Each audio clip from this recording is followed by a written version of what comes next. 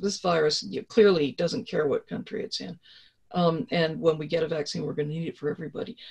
In the book, I outline a situation where, well, let's say the rich countries can't afford vaccine. They make sure their friends who are poor countries get it, but there are a few poor countries that don't. Well, the virus is going to keep circulating in those countries, and it's going to evolve. And eventually you're going to have a virus on your hands that your vaccine doesn't work against. So obviously, this is not in anyone's interests. You know, when you say we're all in this together, it's not some Pollyanna, airy-fairy, you know, I'm a survivor of the 70s, we are all meant to love each other hippie thing. I mean, it really isn't. It's true. We are all in this together. We can't protect ourselves without protecting everybody.